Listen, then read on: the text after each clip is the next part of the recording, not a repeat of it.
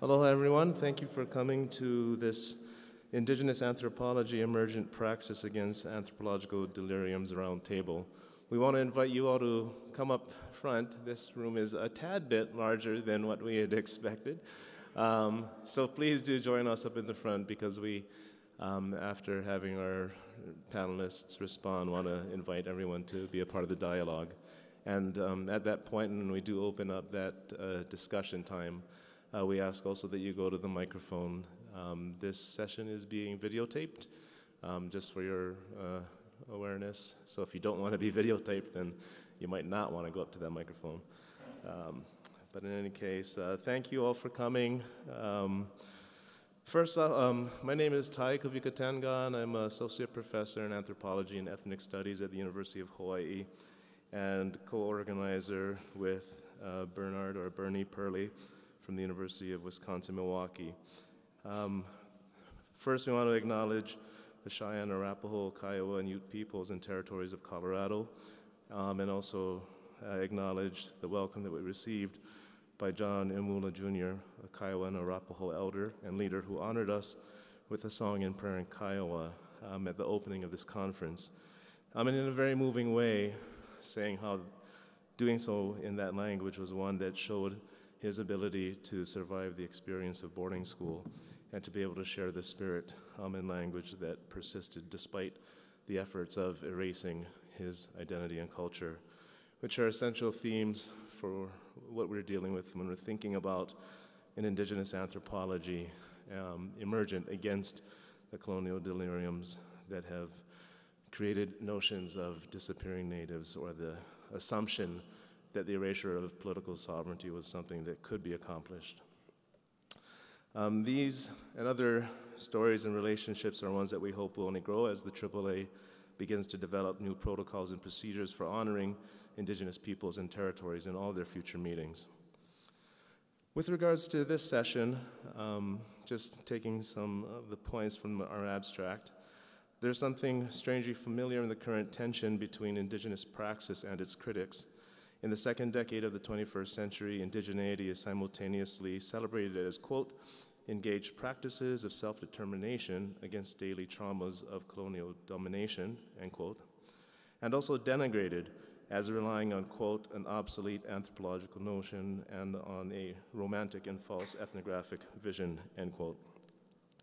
We see in these latter comments the lasting effect of colonial deliriums as Western domination and dispossession of indigenous peoples. Participants in this roundtable engage the implications of colonial deliriums in anthropology and the emergence of indigenous anthropology. Our roundtable follows up on a great dialogue initiated yesterday by graduate students in the strange affinities of anthropology, alternatives, and ethnographic refusal session. In it, Claudia Serrato spoke of unlearning, relearning, and shape-shifting.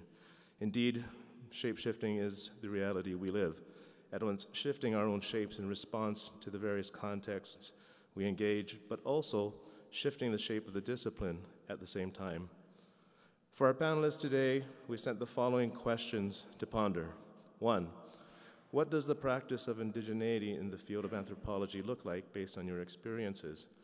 2, what frames and language do or should we use to articulate understandings of indigenous worlds in the context of healing colonial deliriums? And 3, how do we stage alternative conversations that lead to a decolonial indigenous anthropology? Each participant will offer a brief provocation in response to these questions, followed by responses and crosstalk between each of them, and ending with an open dialogue with all of you. So first, I'd like to invite up my co-organizer and the first presenter on this panel, Bernie Perley, Associate Professor of Anthropology at the University of Wisconsin-Milwaukee.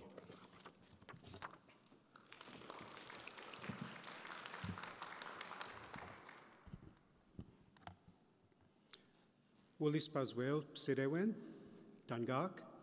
Okay, now this is where you say Medjidabesquin.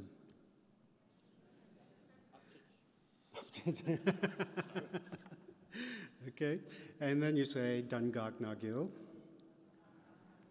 And I'll say Nil Namej. Okay, so what I did was just ask you, good morning, how are you? And that's in Maliseet. And you said, Well, you said you're doing fine, and then you asked me how I'm doing, and I said I am also doing fine. Well, one of the things that in this particular greeting, if you translate it literally into English, it is, how are you? But the response is more still the one, or just the same. And so this is where, the kind of translation from an indigenous language into English becomes problematic, and something is always lost in translation. And so one of the things we have to do is, when we're engaging in these kinds of conversations, is to recognize that there's always going to be some kind of slippage. And so for me, the other reason why I introduced with, using Maliseet is to give you I don't want to give you the false impression that I am a fluent speaker of Maliseet. I am a learner of Maliseet.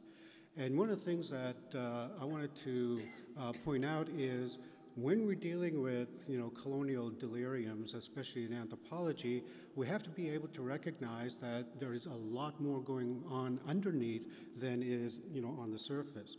Okay, so the fact that I use Maliseet at the beginning does not suggest that I am a fluent speaker. I am relearning the language. That's one of the critical conditions of indigeneity that we all have to deal with. The second aspect is, well, my very first language when I was born was Maliseet. And when I went to school, the decision was made that I had to learn English at the expense of Maliseet. So now that I'm an adult, I have to relearn the language. And again, that is one of the conditions of indigeneity.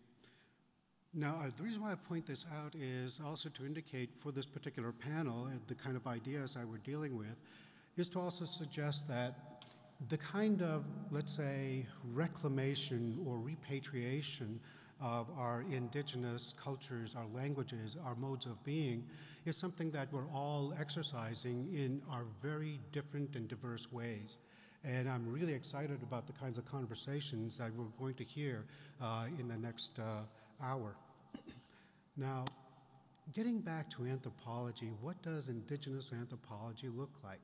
Well, let me start with a story. Imagine sometime in the mid-19th century, you got these two anthropologists, colonial anthropologists, trudging through woods or forests or rainforests or any other kinds of hostile environment, and they come into a clearing and they come across an indigenous village. Okay, so the first anthropologist smiles and looks at the other and says, "Look, we've discovered noble." The other one frowns and shakes his head. "No, we've discovered savage." And in the meantime, the Indians are there, and the chief tells his community, "Uh-oh, it looks like we discovered anthropology." Now, the reason why I bring this up is to also indicate that when we think about anthropology and our discipline, we're starting to recognize, and as Ty was suggesting and quoting Adam Kuper, our indigenous, let's say, self-determination, from his perspective, is somehow flawed, that somehow the way we conceive of ourselves as indigenous peoples is really based on outmoded anthropological concepts and some kind of romantic vision of a savage or noble savage past. And one of the questions that I wanted to raise in the provocation is, well, how do we begin to untangle that kind of irony? So when Ty and I were talking about this, one of the things that we wanted to highlight was the idea of emergent praxis. Okay, I deliberately did not use the word practice, and because that has its own kind of cultural baggage in anthropology. Well, praxis has its own baggage as well, and a lot of people are going to kind of point to the kind of a Marxist analysis. And so they say, well, okay, there's a way we can begin to understand that praxis and practice are two different things, and that praxis somehow alerts us to a broader sort of phenomenon that's inherent in a particular, let's say, anticipatory and articulation of space and being in a particular imaginary. Now, one of the things I want to highlight is, while praxis for me is also a failed attempt, and so we have to use these words in order to be able to begin to question them. So for me, it's everyday resistance against these kind of colonial dominations and the kind of traumas that really alert us to the kind of practice or praxis that we're engaging. And so my question then is praxis an idiom that can be translatable, that colonial modes of understanding can begin to engage? Can we contaminate colonial categories? The second part of this is a colonial deliriums. So Kuper makes the argument that we, as indigenous peoples, we're doomed to be ventriloquists for colonial ideologies. And so going along with that, then indigenous articulations are merely the reinvention of the primitive. And so again, Kuper is not stepping back to understand, what his particular position is. That's another form of colonial domination, a kind of devoicing of indigenous experience. And so what I'd like to do in this particular panel is call on the panelists to really interrogate these issues.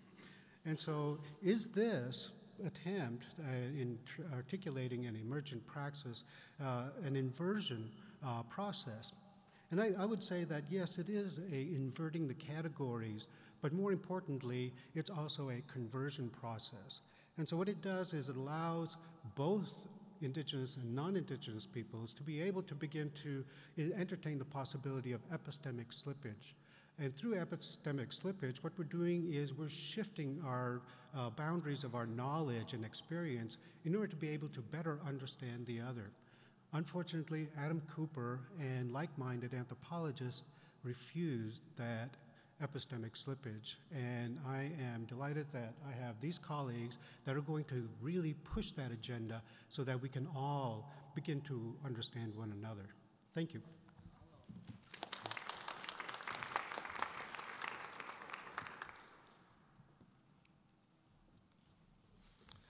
Thanks, Bernie. Next up, we have Marama Murulanning, Research Fellow at the James Hanare Research Center at the University of Auckland.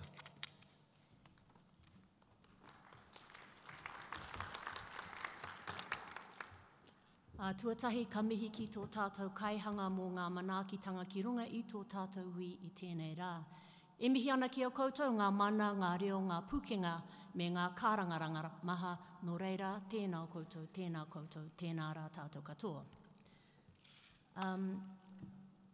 I'd like to acknowledge the Paiute, the Arapaho, the Cheyenne, and the Kiowa people who are the home people of this territory. So I'd just like to acknowledge that I'm here as a guest, and I will be going home after the conference. Last night at our conference group dinner, Bernie and Ty asked us to think about the concept shapeshifter and to translate it into our own language. And the word for shapeshifter where I'm from, in the Waikato in New Zealand, and the Waikato is also a tribe or an iwi, we use the term taniwha. So a taniwha is the type of shapeshifter that is prominent in where I'm from, and taniwha are creatures that live in rivers and water bodies, and they can transform and turn into logs. They can tell you when danger is coming. They can be omens of, they can tell you about good things about to happen. So for where I'm from, in the Waikato, Bernie and Tai, the word is taniwha. The other thing I need to acknowledge is my colleague Merata, who's the fifth speaker on the panel here. So we're both from the James Henare Māori Research Centre at the University of Auckland. So I think I've thanked everybody now, the birds, the bees, the flowers, the trees. Oh, and Tai and Bernie, thank you for inviting me. So now I'm going to read this very brief paper about the trajectory of Indigenous anthropology. So, to discuss the trajectory of an Indigenous anthropology, it is vital to recognise that all Indigenous knowledge is embedded in groups of people who inhabit specific places, and that the significance of Indigenous knowledge, or mātauranga, as Māori refer to it, is the relationships that local knowledge negotiate between people. Now, it's impossible for me to talk about the realisation of an Indigenous anthropology without reflecting on our discipline's imperialist history and its current challenges. Because anthropology is understood and practiced differently around the globe, I will confine my discussion to New Zealand. The origins of anthropology in New Zealand go back to when Māori and Europeans first began asking questions of each other over 200 years ago. The dialogue between Māori and British intellectuals continued through the 19th and 20th centuries. This homegrown anthropology was influenced by the emerging British model of social anthropology, and it was to Britain that aspiring New Zealand anthropologists of Māori and non-Māori descent, of which Merita's father was one of them, went to professionalise themselves. It was not until the mid-20th century that anthropology became established in New Zealand's university system, mostly in departments combined with Māori studies and various combinations of the British social, or the Malinowskian, and the American four-field approach, or the Boasian, how do you say it? Boasian approach. However, since then, the world has changed and anthropology has changed too. Though for those of us who belong to Indigenous communities, the discipline probably hasn't changed as much as we would have liked it to. In the 21st century, holistic anthropological community studies have now given way to more thematically focused investigations, including categories such as identity, globalization, public policy, and cosmopolitanism. Categories such as, or specializations such as medical anthropology, environmental anthropology, legal anthropology, and legal anthropology. The discipline also analyses and makes space for concrete issues such as HIV/AIDS, emerging elderly populations, climate change, militarisation, and war. In my experience of anthropology, Indigenous anthropology as a disciplinary specialisation has the potential to transform power relations for those of us who are Indigenous stakeholders in the discipline. In the face of anthropology at home, Māori communities and scholars have asserted themselves politically and culturally and radically influenced New Zealand's academic mainstream. One glaring example in New Zealand is that now our most prestigious research grants, and remember I'm a research fellow, so I don't teach like a lot of you, I actually don't do any teaching, it's a luxury job. Most prestigious research grants require applicant researchers that want to conduct research in Māori communities or on topics that Māori have interests in to write a vision mā tauranga statement. So a vision mā tauranga statement is a special piece in the application where you have to say, this is how it's going to affect Māori. This statement must explain the research project's capacity and contribution to Māori people and Māori knowledge, while vision mā tauranga compliance is sometimes considered to be lip service and tokenism, it forces research applicants into a space where they must articulate the ethical benefits of their research to Māori New Zealanders. Graham McRae, who heads Massey's Albany Anthropology program, explains in a recent work that in the late 1980s and 90s, Māori-trained anthropologists critiqued intellectual colonisation and Māori studies, and anthropology parted ways. He raises the idea for the upcoming New Zealand Anthropology Conference next week that today Māori studies and anthropology remain like former lovers, wondering what has been lost and what has been gained, and how best to maintain or hopefully rebuild our whānau or family relationship. I think this is an amiable way of describing the deep tensions that exist between anthropology, anthropologists, Māori scholars, and Māori communities in New Zealand. The neoliberalisation that has reached every corner of the globe and people's lives has flavoured much of our contemporary anthropology. Last year, before the University of Auckland reschooled its arts faculty, Māori studies was directed to realign with anthropology. The Māori studies staff response to this proposition was along the lines of, let hell freeze over first. Some of the anthropologists unobtrusively bit back with, phew, that was a narrow escape, thank goodness for that.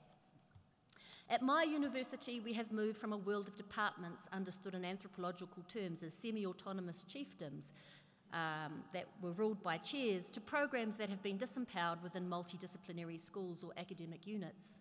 Retired anthropologist Harry Allen commented on the effects of reschooling on anthropology and put it this way: the heart of anthropology has been ripped out. Yet on the other side of the coin, there are those critics who think the anthropologists have got what they deserve. They never humbled themselves to the emerging disciplines. They ignored them and remained devout to a purely objective and academic anthropology. Back in 1998, Paul Salito warned, anthropologists need to pay attention or other disciplines will supplant it. Already the agricultural economists and human geographers, even foresters and plant pathologists are stealing our disciplinary clothes. I work in one of the University of Auckland's independent research centres. We do not sit within a particular university faculty.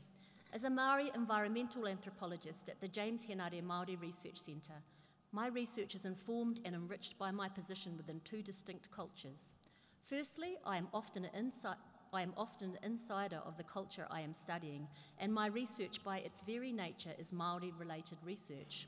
My research projects often reflect the key principles of kaupapa Māori research, talked about by Linda Smith, which is dependent on my being Māori, is underpinned by Māori philosophy and principles, takes for granted the validity and legitimacy of a Māori worldview, and is fundamentally concerned with the struggle for autonomy over Māori well-being. However, my research also draws on anthropological methods and theory, which enables me to offer new angles of vision and depths of understanding to existing anthropological scholarship that has often privileged Western knowledge in its examination of other cultures. As an anthropologist, I have been exposed to many Western theories which I have begun to extend and apply in a Māori context.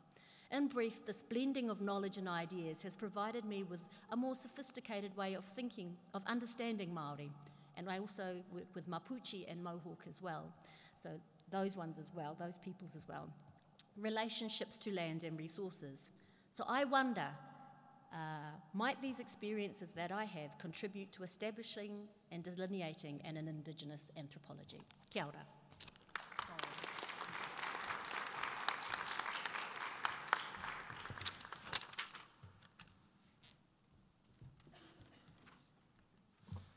Thanks, Marama. Next, we have Darren Rankel, Chair of Native American Programs at the University of Maine.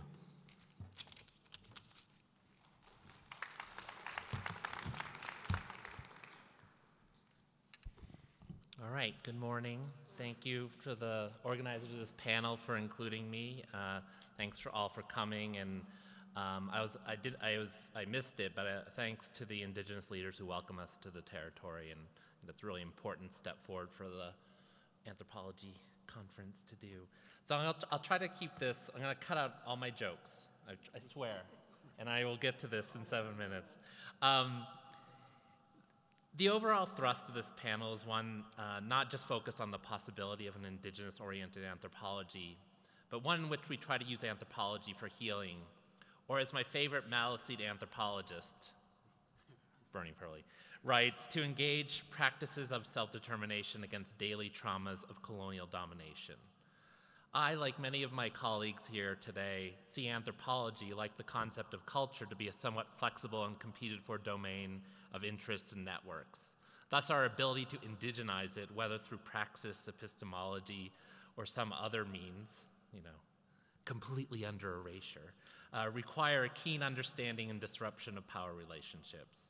As part of this discussion, as the roundtable description points out, an element that hangs over our heads is the perception that we as Indigenous anthropologists are somewhat involved with our communities, families, and Indigenous activists in the misrepresentation of Indigenous cultures through strategic essentialisms.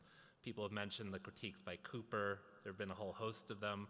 I always like it when an anthropologist comes to me and says, well, that's strategic essentialism, and I don't want to play devil's advocate, but, it's like, I'm not a racist, but I love devil advocate people. That's a real great thing. Sorry, frowny face, I'm going to skip through things. In 2006, I pointed to the ways in which an Indigenous anthropology disrupts anthropological narratives, which I referred to metaphorically as hunting stories, and asked what kind of narrative, be it contingent, open for discussion, and critical this would lead to. I also carved out a space for an Indigenous anthropology that can further the ethical and moral standards of all anthropological practice, both through narrative and a series of relationships. I still believe in this project.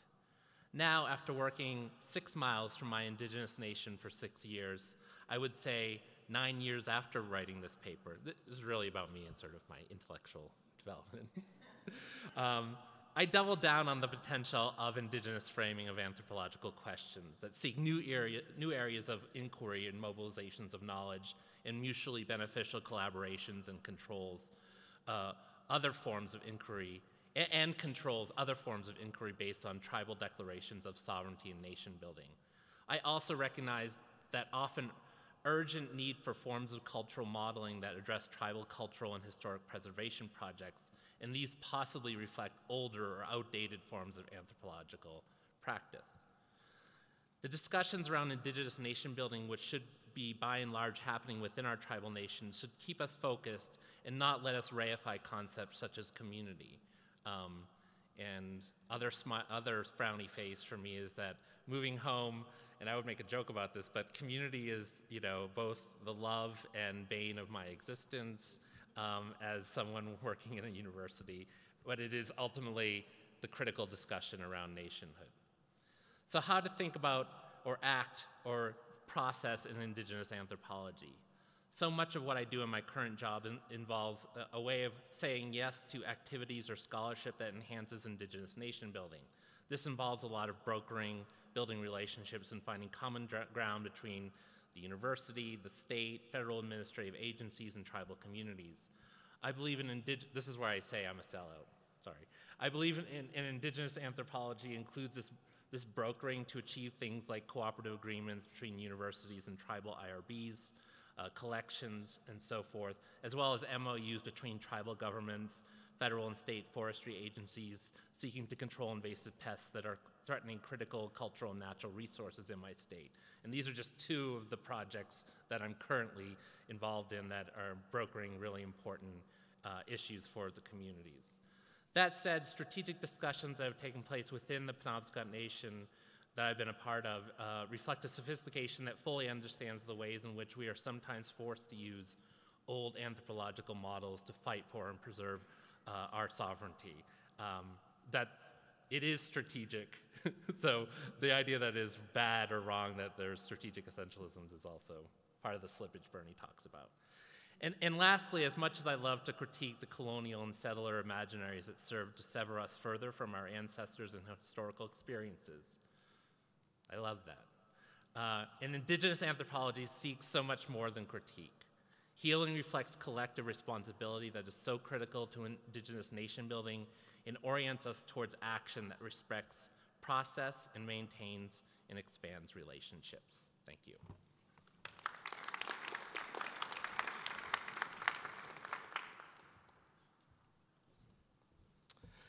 Next up, we have Kehaulani Kawanui, Associate Professor of American Studies and Anthropology at Wesleyan University.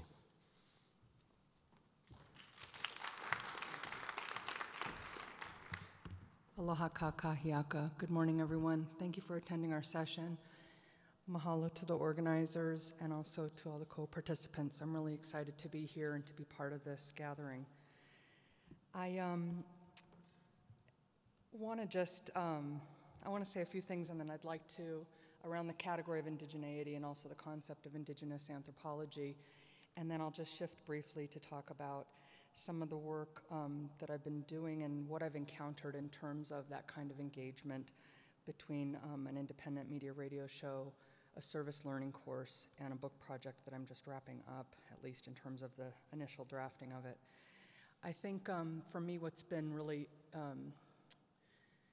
surreal twilight zone about dipping back into the different series of Kuper debates that have come and gone over the last decade plus is it reminds me so much of the early 90s debates between Roger Keesing, Haunani K. Trask, Jocelyn Linnekin, and eventually Margaret Jolly in terms of the invention of tradition and the notion of charging people engaged in political battle and forms of nationalism of inventing the past and to being charges of being instrumentalist and essentialist.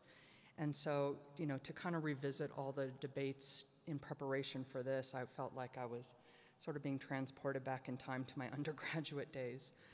I also just want to cop to my own ambivalence around engaging the discipline. I teach in anthropology. I have a joint appointment in that department at Wesleyan University as well as American Studies, but I have doctorates in neither. And I'm thoroughly undisciplined.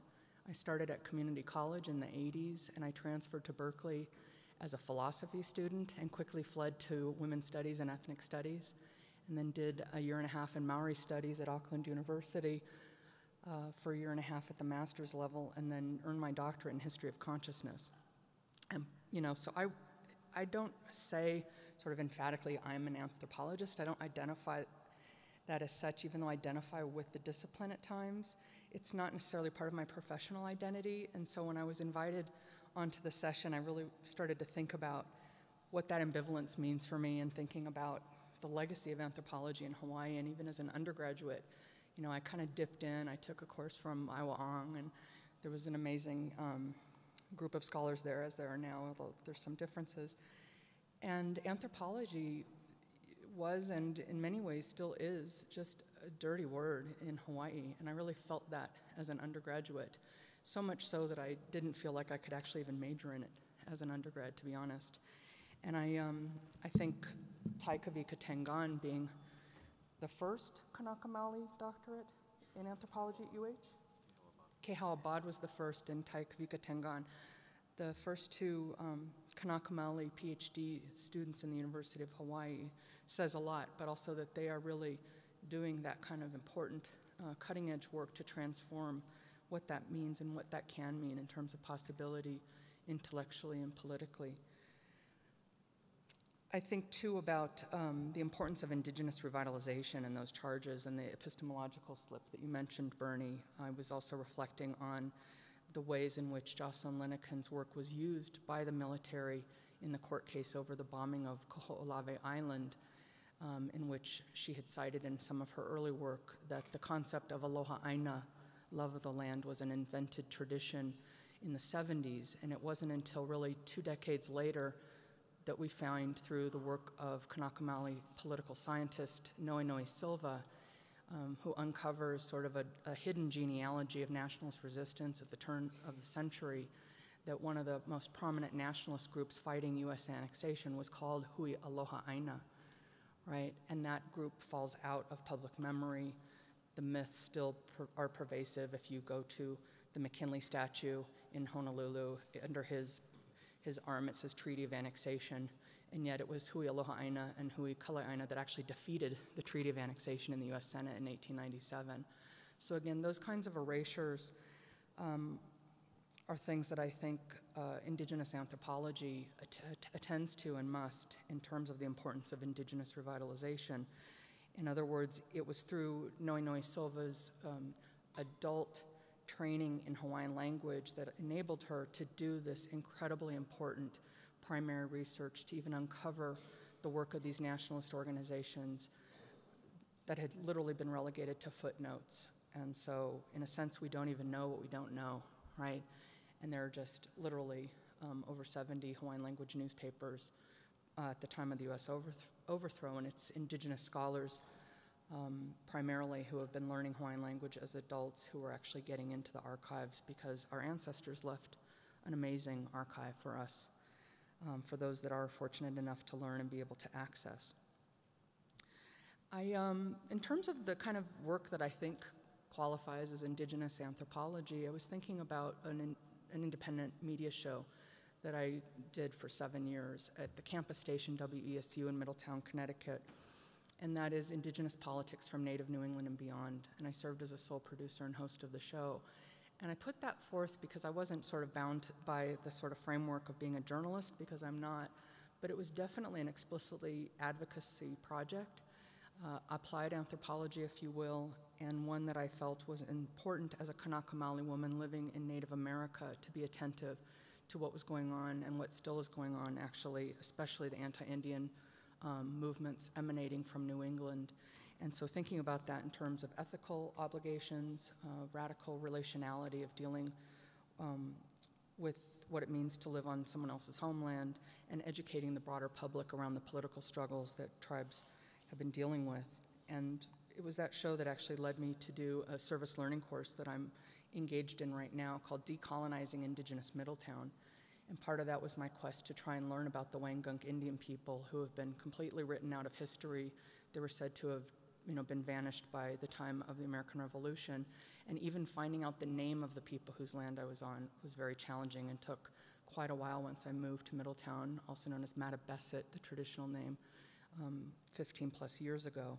And I have connected with an extended family and the tribal genealogist of the line that never left.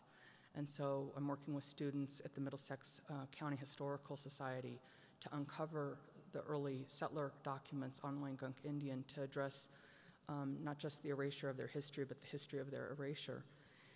I want to shift gears really quickly in terms of what little time I have left to kind of mark how I'm thinking about indigenous anthropology and some of the contradictions that might arise. I'm right now completing a book monograph called Thy Kingdom Come, with a question mark, Paradoxes of Hawaiian Sovereignty, that is a critical engagement with Hawaiian statist nationalism, a particular branch of the Hawaiian independence movement, and looking at some of the contradictory political claims that arise when indigenous peoples are still subordinated under international law to states, and the rule of Westphalian sovereignty that's promulgated and premised on the doctrine of Christian discovery.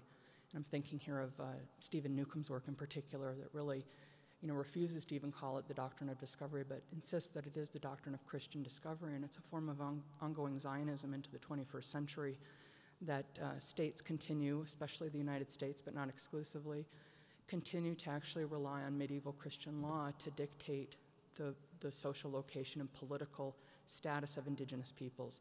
And of course, that's not just in US federal policy, that's also totally enshrined still today in international law that purports to be secular.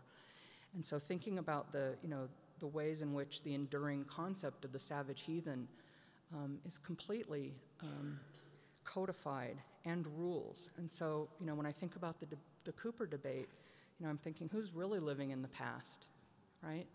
Delirium indeed.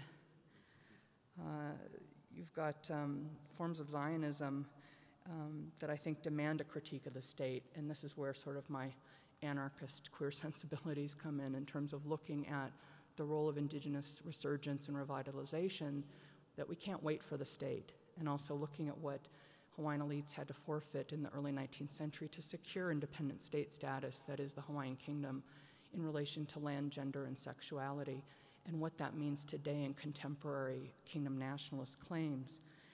And this is all happening in the face of a federally and state-driven push to contain Hawaiian national claims under international law within US federal policy. Some of you may be familiar with the Akaka Bill or the Native Hawaiian Government Reorganization Act that was before Congress for 12 years and was defeated by Republicans. And so what's happened is you have state actors actually now making an end run around the legislative process and going through the Department of the Interior that just announced 2 months ago that they're going to make a special rule just for Hawaiians to get federally recognized. And yet I'm living in New England where tribes haven't even been able to meet, even when they've met the threshold, they've been denied federal recognition. And here you've got state actors driving it. And so, these are really, there's some strict confinement in terms of what one can do, whether it's the state model of federal recognition like tribal entities, or, the prospect of calling on international law for an independent Hawaiian state claim. And so I'm really critical of both of those, but also the idea that we can't wait for any state, and to think through the resurgence of indigenous knowledge and different forms of ontologies that can deal with that healing and address intergenerational trauma, as well as confront sort of the internalized racism of dealing with our savage pasts, if you will. Thank you.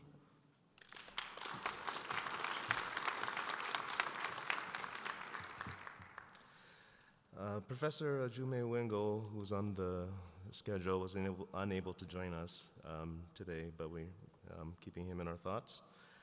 Next up, we have Dr. Merata Kaforu, Associate Professor at the Te Tumu School of Maori Pacific and Indigenous Studies at the University of Otago, and also Director of the James Henare Research Center at the University of Auckland.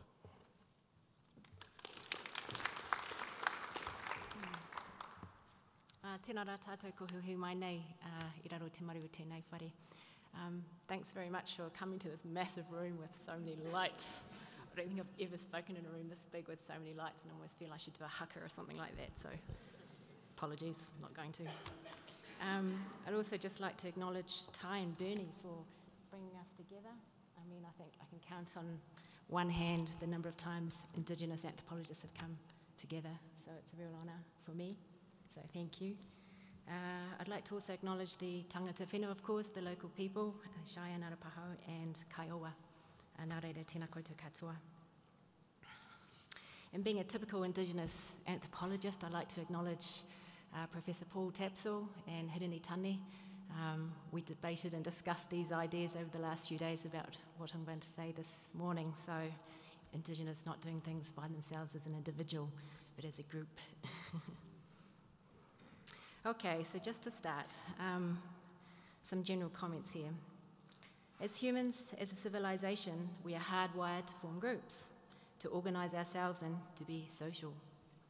So when we talk about Indigenous or indigeneity, indigene and those kinds of terms, we might be interested in understanding uniquely Indigenous value systems, patterns, worldviews, etc. that, define, shape, or mould our social groups, or rather our communities. And of course, one community's reality is going to be unique to themselves in terms of their worldview and how those values are going to be applied. A unique point of difference of Indigenous anthropologists, then, is going to be something like perhaps to interpret, to understand, and to communicate this reality reflexively as an insider who operates within an implicit understanding of the checks and balances of the kinship system, of which she or he is part, and as a co-creator of community knowledge. Broadly, you could call this an Indigenous anthropological lens. Now, does this notion, Indigenous anthropological lens, really work in the kinds of ways I've just outlined? I just want to diverge for a moment and briefly comment on the notion Indigenous, and actually I just want to acknowledge everything that has been said. Everything that's been said is actually covered in what I'm about to say really, really well. It's really refreshing to hear these sort of views all in one morning. I think it has taken about 20 years for me to hear these sorts of things in one go, so thank you. Indigenous is a macro, broad, or mega category. It is a bit of a, as we would say, a catch-all. It is an approximation and it is abstract. It is not, at least in New Zealand, used by community people, our people, Māori, in day-to-day affairs or in communication. And those of us who are Māori and anthropologists don't really, I suppose, run around too often calling ourselves Indigenous anthropologists, except perhaps in these international kind of contexts where it really matters. But for this international, interethnic context to matter, it does so only when we are clear about how an Indigenous anthropological lens works on the ground. Of course, there is no singular approach in practice, and there never will be. But there are some key important elements that I think are relevant and which stand out to one extent or another. These are concerned with the kinds of things that I sort of started off with. And of course, there are many others, but as just opening comments and for this morning's brief discussion, I just want to summarise 3 key areas, again, some of the things I've already touched on. And so for me, at least our small part of the world in New Zealand, it's important to use these things to be reflexive, but more importantly, it's important to be accountable when we're doing anthropology, to be accountable and to serve our local communities at the same time. And yeah, I heard your comments about, oh my goodness, being Indigenous, being an anthropologist and being part of a community. It's more than a 7-day-a-week job. And so you're serving your local communities at the same time as being an anthropologist within this relationship, within a relationship matrix between ourselves, our communities, and there are other kinds of relationships as well between the living, our tupuna ancestors, those that have passed on, and so on. So that's sort of a broad context of relationships. The second is to extend the practice of co-creation of knowledge, analysis and outcomes. And of course, this isn't necessarily any different to what some anthropologists might already be doing. But the point here is that it is a critical and central practice, at least in the Māori community, in the Māori world that I live in. It's this co-creation. It's not as us coming in as anthropologists into the communities and then defining what that informational knowledge or analysis is. It is a co-creative, collaborative exercise of knowledge creation. And a third Indigenous anthropological approach, or perhaps contribution to anthropology more broadly, as a counter also, I say, to anthropological frames, is our own development of our own theory and our own theories. Ones that help to interpret what's happening on the ground, what has happened on the ground, and what could or should happen on the ground as well. And so back in New Zealand, in our small part of the world, this is a direct response to the problematic of healing anthropological deliriums. We are developing our own so-called Indigenous theories. And so in simple terms, this theory is, for us, a structuring of the human, material, and non-material realms. It explains and centralises relationships, and I've just tried to emphasise that point a moment ago, between the living, the past, and the future. It's a cross-generational kind of way of looking at things. And it's also about looking at and emphasising relationships of other kinds, social, political, economic, environmental natures, and so on. This framework also, in this context of these multiple relationships and layers, provides that context for looking at those constraints and opportunities for relationships to sustain, to develop, and so on. Briefly, we would call this our whakapapa theory. This is where we start when we want to, quote, get at or understand the realities of our people and their, quote, social groups. It works as a frame for investigating issues like language revitalisation and the constraints and opportunities for it, and also for economic innovation and development, all sorts of things. And I just want to throw this in as a final comment. There's something else that we're kind of interested in New Zealand, we like to do things a little differently in terms of Indigenous social anthropology. It is pretty simply this. We're interested in integrating Western anthropological theory approaches or thought into our own theory. I just briefly outlined the kinds of approaches or theories that we have in mind. It is a kind of an anthropological reversal, if you like, i.e. it's us, Indigenous people, looking outward, studying the other or the Western, and bringing those ideas into our world on our terms in ways that make sense and that are going to be useful. Kia ora mai tātou.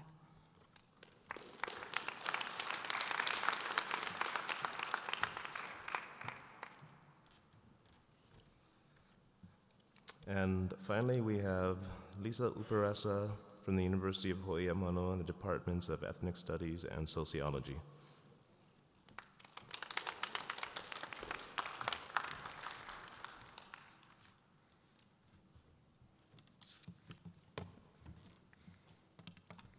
I'm going to put this up a little bit more. Talofa, thank you all for joining us at this session, and I also wanted to thank especially Ty and Bernie for organizing and bringing us all together, and my fellow panelists for all the wonderful knowledge that they've shared with us so far. So I have a short piece that I want to share with you all, and it comes in part from my position having been trained in anthropology, but being appointed in ethnic studies and sociology for the past 4.5 years at University of Hawaii Manoa. And then using two examples to think through some of the larger issues that we're talking about today. Over the past few decades, scholars have posed serious challenges to politics of knowledge production in anthropology and the academy more widely. In the wake of critiques of Orientalism and representation, the articulation of Indigenous methodologies, and the exploration of Indigenous epistemologies, not to mention critiques of whiteness and white privilege, we might assume a new, more inclusive time in anthropology has begun. Drawing on a recent collaboration and over a decade of experience as a member, including 4 years as a board member and 1 as chair of an international anthropological scholarly organization, I explore here the continuing dynamics of objectification and marginalization of Indigenous Pacific scholars in and through the claiming of scholarship and scholarly organizations as white public space. And so here I'm drawing on Brodkin, Hutchinson, and Morgan. The first example I'll describe briefly and generally, which was, had to do with the writing collaboration with a senior colleague that I had to pull out of earlier this year after finally facing some misgivings that I had had for a while about the project, and I thought through them when I was at home in the field this summer. The misgivings centered on recognizing our differential positioning and the way that has not only shaped our research process, access to interlocutors and analysis, but also the way it would likely shape reception of our respective book projects, our research agendas, when they're published. In short and bluntly, I realized that even though I had begun my research earlier with the community that I still consider home, collaborating with the senior white professor would likely position this person as my mentor and authority on the topic we were both researching. As a white Western academic, the reception of the researcher in Samoa fell into a longer history of according expertise and status to the learned foreigner racialized as white. As I reflected on my misgivings, I understood that the researcher was not bound by cultural protocols of respect, acknowledgement of hierarchy, and gendered expectations that I had struggled with throughout my graduate training, research, and continue to. The researcher was also not bound by community expectations and eventual opinion, not only shaping how the work would be communicated to the public, but in future expectations of service to the wider community from the position within the university. As I wrote about in our earlier 2010 collaboration with Ty and others while doing my graduate research, this weight of expectation can be particularly fraught for our junior researchers. And this has been confirmed to be my many conversations with junior Pacific scholars and graduate students over the past, 5 to 7 years, both in my institution and in many other institutions. Okay, so in short, the researcher was not bound by the community in any way, shape, or form, but what I wanted to think through here is not just that particular relationship, but our location in the academy, ideas, sort of racialized ideas about expertise, and sort of access and reception. And I actually personally really like this person, but I wanted to think through how we're positioned differently. So my time at University of Hawaii has taught me many things about being a Pacific academic trained in anthropology, living, working, and researching in our linked communities. And I think like Kehaulani, I entered anthropology as a graduate student already ambivalent about the legacy of anthropology in the Pacific, but also in Samoa in particular. And it was a dirty word, and probably still remains a dirty word in our community, so we can talk about that later. In particular, my time at UH has reinforced to me the importance of positionality and the way it shapes our research process and writing. And this was already evident by some of early drafting and sort of talks I had seen in terms of the other analysis that was being developed.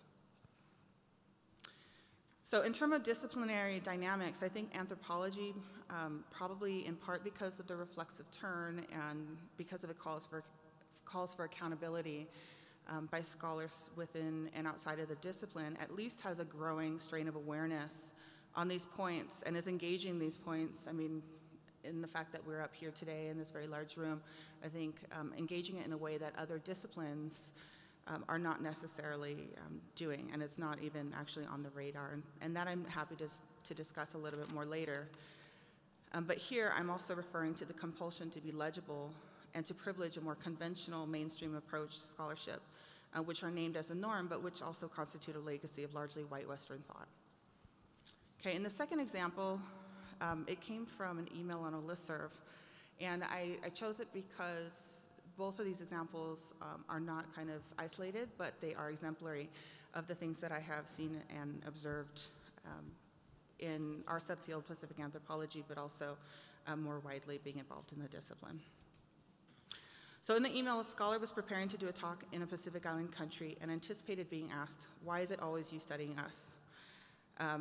Noting that one dimension of the issue pertains to Pacific Islanders taking up anthropology, this person was asking the group to furnish them with names of scholars of Pacific ancestry who do or have done field research outside their home countries or outside the Pacific Islands in general. And I'd actually missed this email first time around because I just tend to avoid the listserv. A lot of listservs, it's just too much email. But I had been alerted to this particular thread, partly because mine had been forwarded and others as part of the 24 email responses in the chain. And so when I looked at the thread, I was, I think appalled is probably the right word. Not only was it obviously participating in the objectification of scholars of Pacific ancestry, the thread was oblivious to the kinds of critiques that would generate the hypothetical question in the first place. So it's therefore revealing that in a later response, the original writer of the email noted, basically thanking everybody for their continuing thoughts and information on Pacific Islander anthropologists, and that information would be very useful should a question arise about who studies whom. So it was revealing in the first place that the person was not familiar with some of the scholarship that was being suggested. But moreover, the solicitation, it seemed, was made not out of a genuine desire to learn more about the scholarship of Indigenous Pacific anthropologists, but rather the request was made in preparation to deflect a question that at its heart is about privilege and power relations in the production of knowledge. The unwillingness to prepare to engage this question in a thoughtful manner strikes at the central dividing issue I see in the subfield of Pacific anthropology, and that unwillingness at this moment must be named as white academic privilege. So these, as I said, these two examples are not isolated, but are rather exemplary. And in preparation for coming to the meeting, I was following a lot of the emergence of the anti-racist campus activism and the reactions to that, all over the news has been occupying for the last couple of weeks. And one of the things that I saw written by Eduardo Bonilla Silva, who writes about color racism and colorblind racism in the US, and one of his comments was talking about historically white colleges and universities and the ways in which admitting racialized minority students and faculty didn't fundamentally shift the structure of the institution, its curriculum, its canon, et cetera. And so these faculty and students were coming as guests who were expected to kind of not only behave themselves, but to adapt to the institution that they were entering. So this struck me as connected to this difficulty that I'm discussing, right? This continuing disconnect in anthropology, and particularly in our subfields, where the challenge of racialized minority and indigenous scholars, indigenous knowledge, and control over knowledge production is strong. Anthropology was not only built on studying the native, and in that study claiming expert status that requires the subject to remain subjected. It is part of the wider world of academia that remains a site of systemic white privilege and advantage, from boards of regents to donors to administrators, faculty, curriculum, norms, values, et cetera. So without a commitment to anti-racist practice and engaging these questions of power and power relations, it will remain so, and we will continue to have these eruptions when systemic racism is called out. So by way of closing, I wanted to pick up on one of the prompts of this roundtable. Can this discussion provide the critical catalyst for the emergence of an indigenous anthropology that signals the end of imperial anthropology? And I think that there are some very promising practices. I have taken a lot of inspiration, for example, from Ty's work, especially in terms of thinking about reading indigenous idioms with and against Western imaginaries of epistemology and ontology, which is something I do in my own work, thinking through both the cultural framing and capitalist framework of football in Samoa, for example. And so I hope in the discussion and the Q&A we get a chance to talk a little bit more about this. But I do want to say that the pressure to render understandings of indigenous worlds or worlds framed by radical difference within the constraints of Western culture theory is still present, it's intense, and that pressure is framed by dynamics which continue to produce anthropology as white public space. Taftai lava.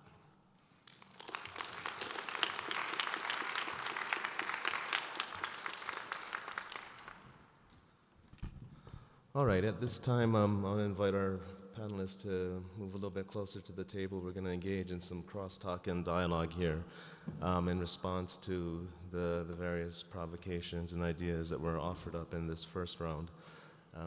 And then shortly after that, we'll open it up to other comments and questions from the audience.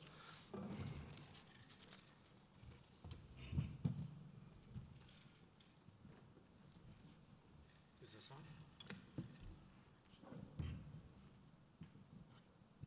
Hello? Can you hear me? Okay.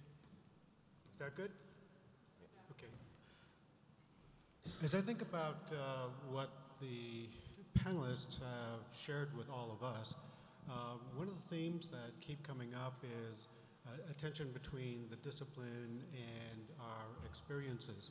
And this was echoed, well, it was also part of the conversation yesterday with the student panel. And it's so often that you hear when our experience going into anthropology is not really a comfortable or welcoming experience.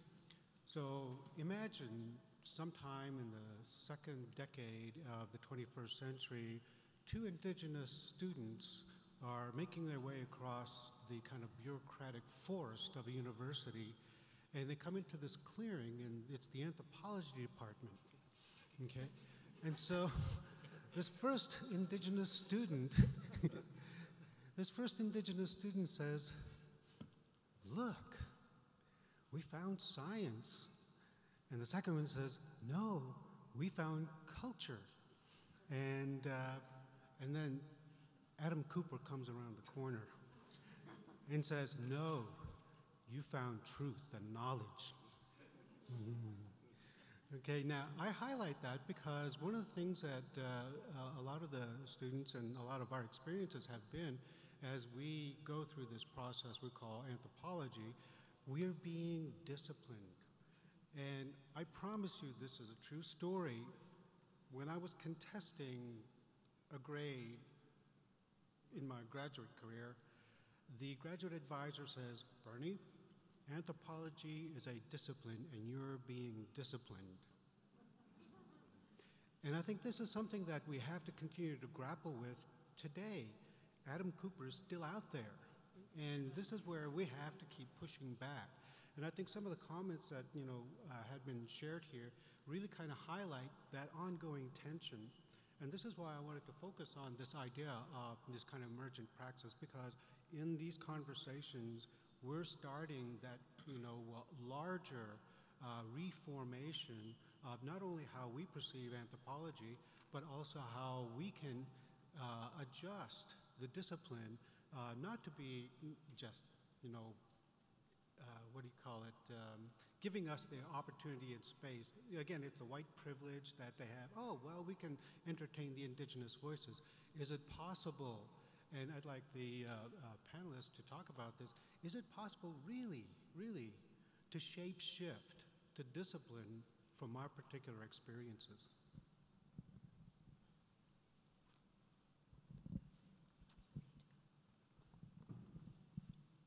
Yes. I tried to be the most Pollyanna of the group.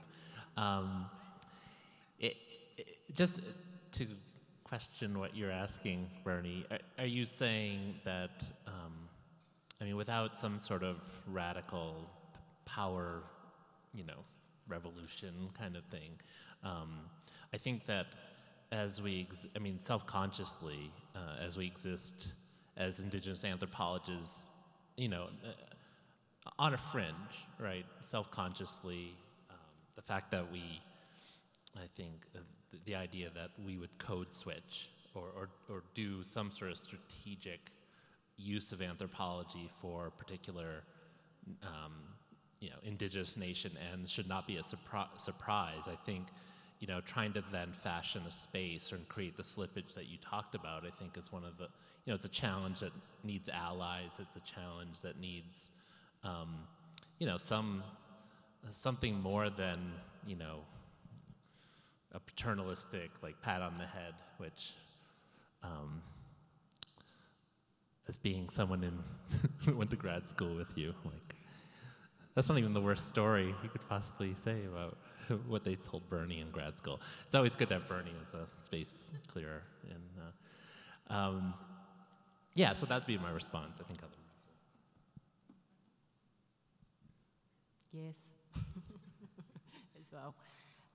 Yeah, I think so, and that's a very important question for the wider discipline, for not just us as the boxed anthropological, no, the Indigenous anthropologists here on stage, but it's for a discussion for everybody, I think. That's one approach. But for us, I think too, and I think these are the kind of ideas that we've all been talking about in some way or another, is just to go alone and do our own thing, and not necessarily call it anthropology. And we were just talking a moment ago about, isn't it funny we can call ourselves Indigenous anthropologists? Isn't that a bit of an oxymoron in a way as well? So therefore, isn't it a good idea to perhaps, just do our own thing? And that's what Mara and I are doing in our own Indigenous research school or whatever it is. And we look up to the anthropology department on the 8th floor. Kia ora, hello up there. We're just getting on with it. And, kia ora, Kuper. Gosh, it's actually been really good to rethink about Kuper in the last few days, few weeks. It brought me back 20 years. But I read the first few pages of his book as, my core text and put it down and went to my father as an anthropologist and said, what the heck's he talking about, Dad? Makes no sense whatsoever. And he said, never mind, you just read 1 or 2 chapters and come up with your own ideas. So, kia ora. I too will say yes, but I feel like there are a couple of different sort of sites and sort of scales if we think about shifting that shape of anthropology. And so in the subfield and the organization that I was talking about, one of the things that we've been doing, and I feel like the comments that I made should be hashtag like not all anthropologists, in the sense that shifting a shape is possible. It requires allies, it requires a lot of work and a lot of strategy, right? So from thinking about changing the kind of structure or culture of meetings, sort of making small interventions to make spaces like that open and more welcoming to non-white scholars, right? Sort of at the very basic level. But then also keeping in mind that just the presence in the room at the table also shifts the shape of conversations. And so in terms of like the ripple effect on the wider discipline, I don't know, it'll probably take a lot longer than I've even been in the discipline to see from kind of looking back perspective, but I definitely have hope.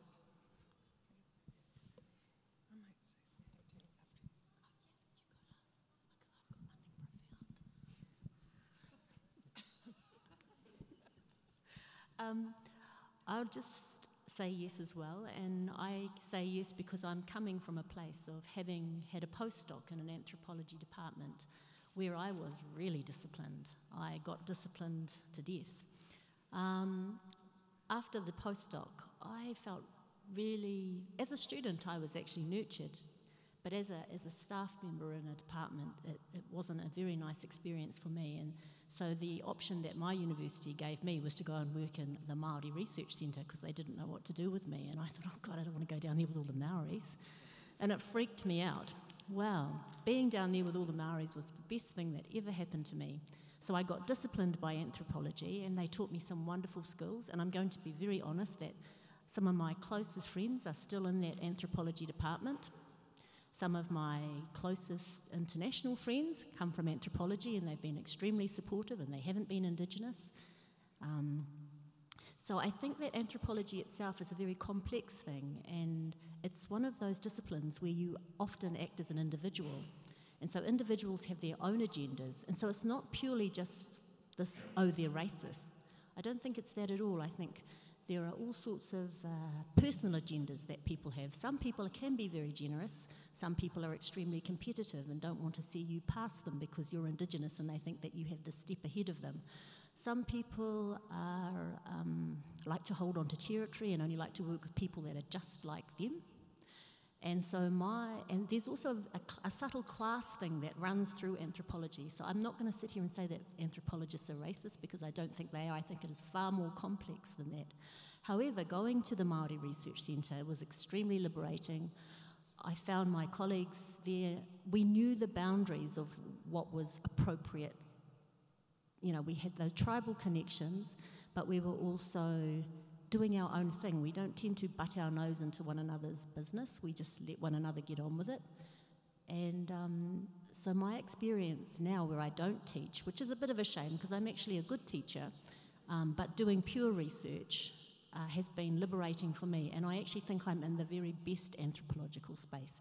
I'm in the best Māori space, I'm in the best anthro space, I get to do environmental anthropology, and so I think Mirata and I are cutting out a new way of being an anthropologist, moving away from departments and units, but actually finding our own sovereignty, our own tino rangatiratanga. So I think we're actually pushing boundaries that have not been pushed before. Kia ora. I wanted to kind of riff a little bit off of what you said, Lisa, in terms of thinking through multiple interventions, and this sort of dovetails with your point around the Henare Research Center. Just thinking in terms of, not necessarily in relation to the discipline in that grand way, but thinking through project-based interventions, I think, for me, is part of where it's at, right? And I think so much of it is about thinking through the issues around enduring white supremacy and colonialism in the discipline in terms of who's seen as can be more than a native informant in terms of the authoritative piece, but also that community accountability that you mentioned is so important. I do want to say a couple other quick things. I mean, for the grad students out there, I always tell people that I'm talking to at other institutions, because I'm with undergrads at Wesleyan, you're there to get trained, not tamed. And there is a difference. And I think it's really important for people to follow, in Hawaiian we talk about the na'au, the gut, and that's that intuition. And I say, follow your intellectual intuition. But also, I do want to acknowledge that where I am actually has some really nice kind of differences in terms of anthropology at Wesleyan. When I first was on the market and applied for the job in American Studies, owns the line that I actually occupy, for lack of a better word, at Wesleyan. And American Studies wasn't yet a department, and so they were compelled to actually shop around with the department. And at that time, only disciplines were departments. So anthropology actually was a good fit, but that had more to do with the work that people were doing inside that already was friendly to interdisciplinarity. So this is when Susan Hirsch was still there and does amazing legal anthropology. Elizabeth Traub, who's done some incredible work in East Timor, had already started doing also cultural studies and media studies. And so there was an opening. And the year after I came in, Anu Sharma and Gina Ulisse were hired, and all of us had joint appointments. So Gina at that time was jointly appointed with African American Studies, Anu Sharma with then Women's Studies, which later was renamed to Feminist Gender and Sexuality Studies, and then myself in American Studies. So I do want to acknowledge that I feel that I'm in a really supportive particular department in terms of collegiality and intellectual rapport. But the other piece around the shape-shifting question, I think there's so much baseline when we hear these questions about the email exchange or the senior scholar that you're working with. I mean, I think about the ongoing battle for NAGPRA compliance all over the world, but in this country where anthropology departments have often used, loopholes to try and withhold the return of human remains, items of cultural patrimony, and sacred objects. And when I was an undergrad at Berkeley, the Native American Graves Protection and Repatriation Act had just passed. And the first federal test case, as many of you hopefully know, was the Native Hawaiian case at Cal Berkeley. And that happened while I was there. And thinking through the political economy of it, when the head of archaeology was married to the head of the Cultural Resource Agency, and there was literally a direct link in terms of holding on to collections, and every time Caltrans would go in to build a road, the protocol was the Cultural Resource Agency would go in and collect the remains, and then, there was just this incredible linkage. It's, classic follow the money, so to speak, and then the archaeology students at Berkeley that were then doing contract archaeology in Hawaii to make way for hotels. And so just thinking through that, I mean, there's so much work to be done on the base level around NAGPRA compliance. I learned about the holdings at Wesleyan in 2003 and was on, the rampage to try and get a NAGPRA compliance officer in there. And, fortunately had unanimous support in anthropology, American Studies, and archaeology, but it took us until 2014 to get someone in there that would do it. So this kind of work, I think, the shape-shifting, it's more, I want to know what colleagues in anthropology, besides, the theoretical sort of decolonization and being open to different methodologies, or kind of rethinking, different particular methods, thinking through the institutional power and the really enduring colonial legacies. So I'll just say that for now.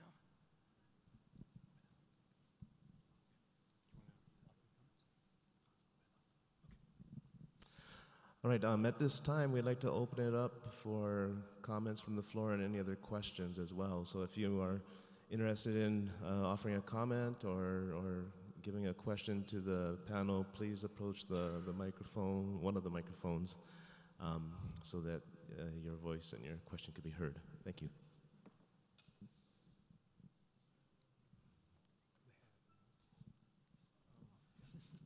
Hello, my name is Gajendra Nayathurai. I come from India.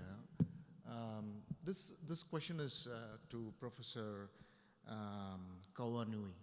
I would like to ask, you said something very interesting about ancestral archives and how this could be used for both the indigenous people's rights and political movements and so on. Especially, I would like to know a little more detail because I also work with indigenous peoples in India, and many of them, like we talk about racism in the US, they are prone to something called casteism, caste-based humiliation and dispossession and so on. So I'm trying to, I work with them, I theorize about their movement and so on. I learn a lot about African American movement, theorization and indigenous peoples movement. I think there is a connection, a big deal of connection which is not explored yet, which has to be done between indigenous people in India who are fighting against casteism and racism, colonialism and so on, as well as the other groups. So in that sense, those communities, many of them are, I'm trying to dig up the old archives. What could be? It could be the folk song, it could be some petition to the British government a couple of centuries ago, and their own elders' oral observations and so on. So in that sense, what do you exactly mean by ancestral archives, and what are the potential it has for people like us who like to have this cross-fertilization of ideas and exchanges for indigenous peoples like us? Thank you. Hello? Yep. Is it on? Okay, thank you so much for your question. I want to acknowledge too, there are a lot more Native Hawaiian scholars who have learned Hawaiian language, and of course learning how to read 19th century Hawaiian language archives. I'm not among them. I've taken some Hawaiian language, but in terms of actually being able to delve in the archives, I think of also Leilani Basham and other scholars alongside Noe Silva. The thing that I've learned from that work, and Kavika, I'm sure you have much to say because Kavika is a fluent speaker, who's also looked at the archives, but that Hawaiians really took to the press. And one of the things that's unique about the Hawaiian situation, even though the people who formed to overthrow Queen Liliuokalani in 1893 and then subsequently formed their own government called the Republic of Hawaii, they banned Hawaiian language as a medium of instruction. And once the US annexed Hawaii unilaterally through a joint congressional resolution, not a treaty, those laws stayed on the books until the 1980s. And it's the activists who largely drew from Maori activism, from Kohangareo, that formed Punanaleo in Hawaii, the language nests, that really challenged that law. And at the same time, Hawaii had a double language as Hawaiian as the official language by the late 70s. But in terms of a medium of instruction, those laws were on the books until the 1980s. So that's just context for people who may not know that slice of history. The missionaries, are credited with bringing the word and the word, right? The written scribe and the word of God. Already what falls out of there is that you had dozens, actually, of Kanaka Maoli in Connecticut that inspired or said to inspire the mission to Hawaii, and they were there before the missionaries ever stepped foot in the island. So there's an erasure of the role of Hawaiian male youth in terms of teaching certain missionaries Hawaiian language before they even got on the boat. And I'm interested in sort of the grammar of that and the written Hawaiian grammar around that, but also the colonial grammar of that erasure. Just to get to the bottom line of your question, it's hard to talk about Hawaii without some of that historical context. There were missionary-controlled newspapers, and then there were Hawaiian nationalist-controlled newspapers. And I hope I'm not getting the years wrong, but if you look at Noenoe Silva's book, Aloha Betrayed, it really talks about the role of Hawaiian print media in terms of Hawaiian nationalist resistance through cultural production and the battle of the pens or the dueling out. And one of the things that she tracks is that when Americans and missionary descendants are pushing hardest against Kanaka Maoli, against Native Hawaiians, Hawaiians are responding by printing traditional stories, often focused on Hawaiian women's power, but like serial stories that are really lengthy, that are really traditional, and sort of, she suggests that there might be an allegory there in terms of that kind of resistance. So why is it that you get the story of Perley, the fire deity, and her sister coming up at those critical times that Hawaiian men, some of the Hawaiian men that she's been researching are the ones actually publishing those stories. But there's this quote in her book from one of the newspapers. It literally is, I believe, from 1847. They say, we have to write our stories down so that our descendants in 2010 will be able to read us. That's ancestral archives to me.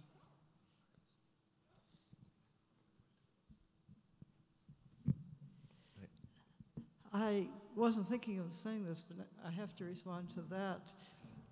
In 1986, I was in Britain because I was about to go to the International Archaeology Congress, which resulted in spinning off WAC, the radical, politically aware archaeologist. But just before the Congress, I spent a week in Wales with a Welsh nationalist woman, a retired journalism, and she told me that Welsh nationalism gained considerable power by demanding that the BBC have a Welsh language TV channel. And the BBC said everybody in Wales speaks English. What's the point? There was a nationalist leader who went on a hunger strike. And as he was about to die from starvation, the BBC agreed to have a 3-month trial TV channel in Welsh. And my friend told me that this was a critical turning point. It turned out that a very large number of families had the Welsh language channel on, even if the parents actually didn't speak Welsh. It was a gesture of nationalism and rebellion to have the language in their home, and it made a very considerable difference to building a power base for Welsh nationalism. And this is relatively recent. I have tried to persuade my Pikuni friends, my Anskapi Pikuni friends, to have the commentary on the Browning Indians, the high school, basketball and football games on the local community TV channel, have the commentary entirely in Blackfoot. And nobody seems to get the point. So, but what this actually brings what I was going to say. I don't think shape-shifting is the best term. I think it's code switching as in bilingual or trilingual. And I think that using that term pictures better the strength of yourself as a citizen of your nation. And you can be bilingual, trilingual, but you're not changing who you are. And I think that's this business of adhering to the discipline. One of the things I wanted to bring up was that when Virginia... I'm sorry, if you could try to get to the question, because we only have a few minutes left, and if we want a response to come, then we'll actually need the question. Thank you. Yeah, but I wanted to point out that Virginia Dominguez, in her presidential address to AAA, this was in Montreal, 3-4 years ago, she specifically spoke to, and these are the words she used, the blatant racism within anthropology departments. Her call to combat this, so far as I have seen, has been completely futile. I have not been aware of any anthropology departments that have responded to the blatant racism, certainly not in Milwaukee. And I think that this is something that calls for indigenous anthropologists to continue to band together the way you are, banding together, getting strength in numbers in order to support one another against, that's what it is, blatant racism. Thank you. If those that are standing just want to offer questions rather than comments, and we'll try to get to them in a set of responses. A question on a different topic for Indigenous anthropology. My name is Gerald Sider. I have worked in Native rights and Native issues now for the past 50 years. Over these, everything from federal recognition to land claims to domestic violence, child suicide, substance abuse, etc. The most significant development in both Canadian and North American Native communities over the past 50 years has been the massive increase in internal inequality in these communities. And in my sense of what's happening, much as we may celebrate the success of the Native elites, the vulnerable in these Native communities, the poor, women, children, are in vastly worse situation now than they were 50 years ago when the community was more unified, even though they were unified over poverty.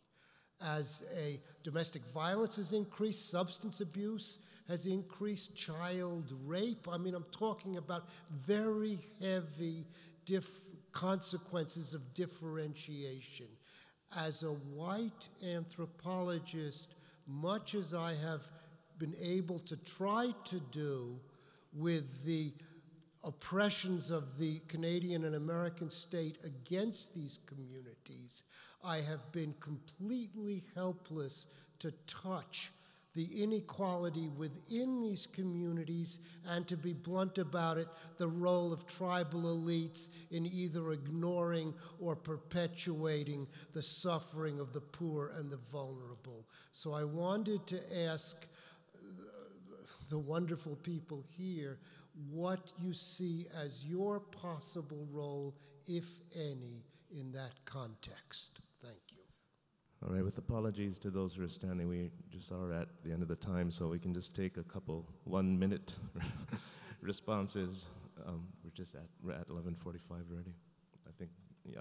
I'm sorry to those who are standing, but we're actually at the end of the time, so I want to give you at least this chance to respond to either of the two questions that were put out there and offer any closing thoughts at the same time. Okay, I'll work with tribal elites. I'm not saying I'll work with them, but as an anthropologist, I have recently been able to critique. In New Zealand at the moment, we have claims to water. Tribal elites have joined together and have decided that it would be very good for Maoridom to own water.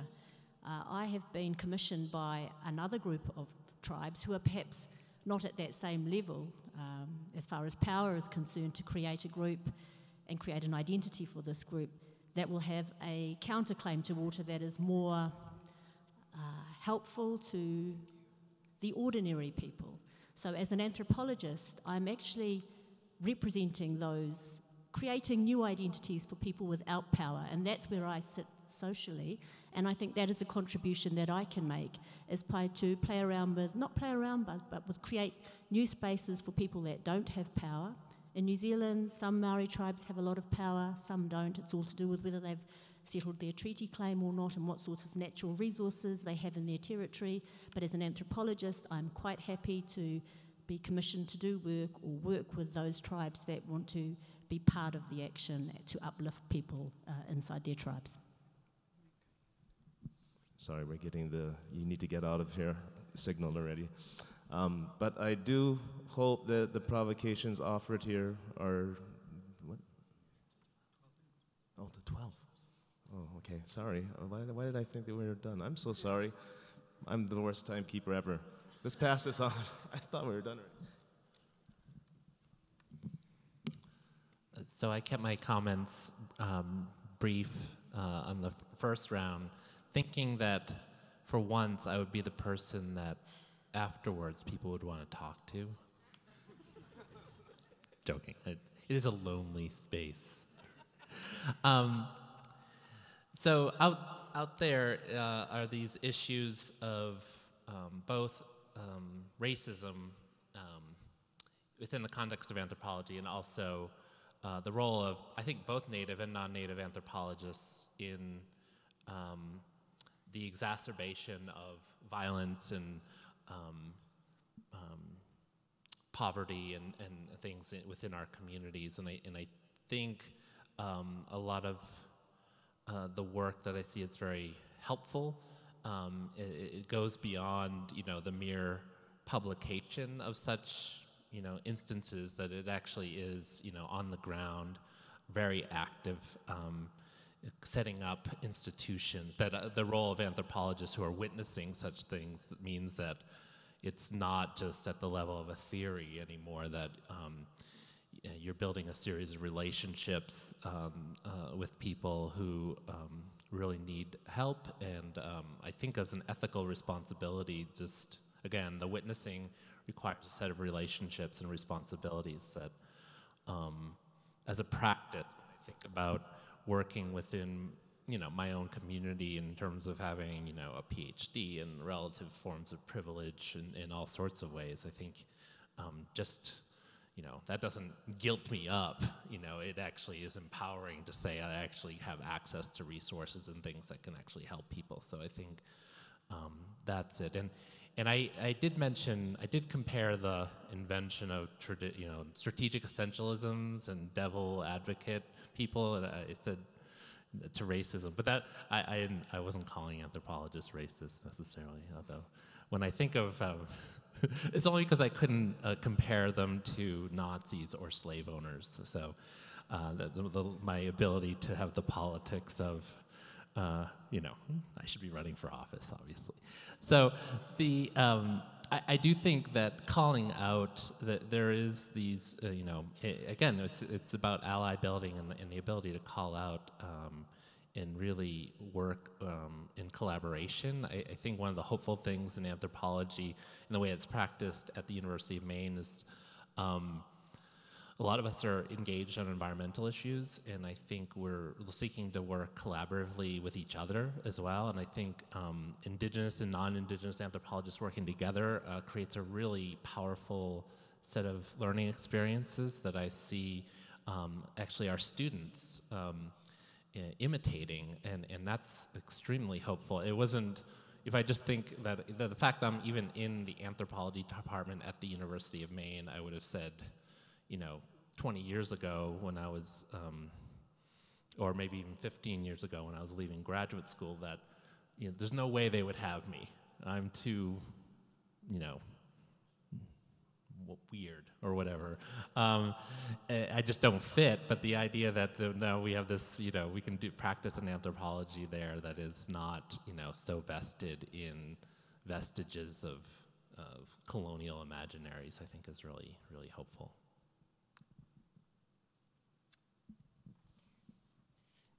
I don't think that question can really be properly answered in just a few moments. So I'm just going to restrict my thoughts to just one idea. For me, I suppose our role is to critically support our Indigenous, our leaders, as drivers of change. That's where the change needs to happen, is at that level of their leadership, as opposed to us fighting necessarily, unless they ask us to, on their behalf of their communities. Hi, I just wanted to quickly thank you all for your talk, and also the panel from yesterday, the grad students, Indigenous grad students. I wanted to basically ask you guys about the marginalization of Indigenous studies in anthropology. As somebody, I'm Tibetan, and I come from a colonized place, and it was actually Indigenous scholarship that I'm most related to in terms of talking about Tibet and as far as the modernizing projects, the civilizing projects in the form of capitalist economies, especially in China. And for me, that's the most important area of studies that is useful for me. And Tibetans also don't identify themselves as indigenous because they don't understand what it means. So I do think the terminology in the international realm is really important as far as solidarity is concerned. And I was going to ask you, as far as what do you think is the reason for why indigenous studies is so marginalized? For me, it was really hard to find indigenous scholarship, especially in anthropology. So if you could have some words on that. Should we hear the other question too, since we're short on time? Sorry, we'll take the second question as well so we can try to answer both. Okay, it's a completely different kind of question. Hi, I'm Frances Morphy. I'm from the Australian National University in Australia. I was really interested in the question, can we contaminate colonial categories? And categories are something that I work on and think about a lot. And the question that occurred to me is, all of you are having to speak to each other and to us through English. And that's an inevitable kind of consequence of the way the world is today. My question really is the extent to which that is a complicating factor in this discourse and how you deal with it. Well, thank you for both of the questions, and I think they're not necessarily, the questions are not necessarily separate. And thank you, Alice, for your conversation and question as well. And language is an important part of this. And one of the things that we've been talking about the last couple of days is we are in this awkward position of having to deal with Western concepts, Western philosophies, and we've been disciplined in various forms and practices. But one of the things that is uniting us is that common experience, and if you want to call it a lingua franca of indigeneity. Now, let's just put that out there, as a conceptual tool. Okay, so the lingua franca of indigeneity does not preclude, and this is why Marma shared the translation of shapeshifter. And this is the next step. How do we, from our respective positions, our cultures, our languages, reinterpret these English terms in such a way that we can then calibrate across our conversations to reform and reimagine what these categories are, what is possible in terms of indigeneity. And because if we can do that, then we can also bring other English scholars into the conversation. And again, I use the term epistemic slippage, and we're all in this because we're engaging in this epistemic slippage. Can our own bases of knowledge begin to move towards an understanding where we may not understand completely, but we can become closer in sharing those ideas? And I think this is where the larger global discourse of indigeneity can be useful for other communities who recognize that they have similar experiences. So the lingua franca of indigeneity is an invitation for this conversation. And once the conversation takes place, then the specificities and the experiences is something that enriches the experience rather than confuses the experience. I mean, that's my take. Anybody else? In my work as an anthropologist, one thing that I've really focused on is using some Western theories like Frederick Barth and Michel Foucault and others that have written about discourse and knowledge, and tried to think about ways in which Maori concepts, fundamental Maori concepts, things like whānau or family, whanaungatanga relationships, or kaitiakitanga, which Merita has written about a lot, how those Maori concepts can be used and understood in my work. And so I've also, in order to do that, I really go right back to where I'm from in the Waikato, where we have our own concepts that we privilege.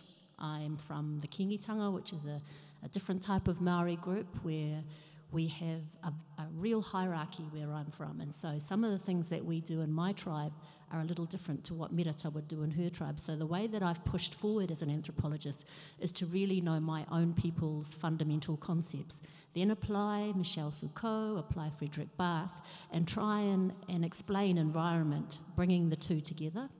I mean, if I had a whole lot of graphs, I could show you how it works, but I think translation is really important. We're at the very beginning stages in this group here, but I think the key to a lot of Indigenous studies is access to knowledge and being able to really understand how those concepts work on the ground at home with the Indigenous communities.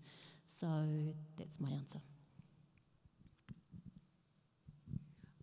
I just have a couple really quick points. I think the question around Indigenous studies marginalized within anthropology, one of the things that comes to mind is Lee Baker's book, Anthropology and the Racial Politics of Culture, that really grapples with the roots of American anthropology and also the split of how it is sociology as a discipline comes to work on Black Americans and how it is that anthropology gets the Indians. And so I think that's one of the genealogies I think I would take a look at. I know I'm a co-founder of the Native American and Indigenous Studies Association, so I'd say come on over to NISA. Our next meeting is in May in Honolulu. The other thing is that this question around identifying as Indigenous and not understanding what it is, I wanted to give kind of the flip side of that, because in the book that I'm finishing now on Kingdom Nationalists, I'm looking at Indigenous Hawaiian nationalists who are focused on restoring the Hawaiian Kingdom, and they know exactly what Indigenous is, but they have disidentified. They disavow the indigeneity of their own selves, precisely because they know that it is a category of political subordination, not just under US federal law, but under international law. And so that's just one of those kinds of things. I mean, how do we deal with the cultural contradictions around that? And so that's really gets a little bit complicated. And the last point I wanted to make around indigeneity and why it bugs people out, people know that it's socially constructed. People talk about race, gender, sexuality, and other categories of difference as social constructs. But for some reason, the burden on Indigenous scholars to try and justify indigeneity as a category of analysis or one's Indigenous subjecthood is just really over the top. And I think that's about settler anxieties. And I also think that that's something we really have to tackle. I think it's really still obscene, actually. And people will be like, but it's so complicated. And it's like, it might be complicated when you're trying to compare all these different nations, but within our own context, it's actually not that complicated. Hawaiian version, for example, is bilateral. You get your Hawaiianness any way you can. That doesn't mean that we don't have elitism. That doesn't mean we don't have class politics. It doesn't mean we don't have colorism. It doesn't mean we don't have internalized racism. But the Indigenous piece is not complicated, actually. It's genealogical. It's very simple. It might be very different in Penobscot. It might be very different at Maliseet. Maoridom does it differently. So just wanted to put that out there.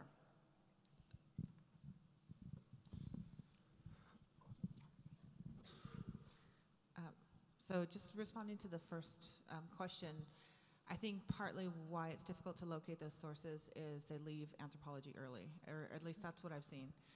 With Pacific scholars trained in anthropology, they go to ethnic studies, they go to gender studies, they go to Pacific studies, they go to Indigenous studies, and the ones that stay in anthropology have to kind of survive the battle, right?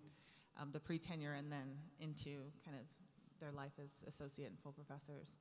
And so just thinking in terms of the work that I've done has been not necessarily to translate, but to think about intersections where you have different sort of Indigenous Samoan concepts shaping agendas, action, right, values, and the way it intersects with things like American capitalism, US empire, global sporting industries, right? How do we see those coming together, or what are the places where they diverge?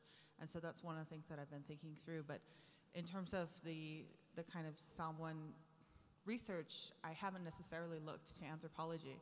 In fact, I've looked to our philosophers, our theorists, our oral historians, to really bring that material together. And then, of course, I also have to talk about the anthropology of Samoa as well, which I have done. But it wasn't my sort of primary, wasn't the first place I went. Okay, now we are at the end of time. I also wanted to acknowledge Aaron Glass, who was a key collaborator, interlocutor, in helping to organize this and trying to give me the right time, though I kept on misreading. But really, I want to extend a great appreciation to all of our panelists who've joined us today, to those in the audience who've offered your questions. We hope to continue this dialogue beyond this. And so thank you for coming and joining us. Mahalo.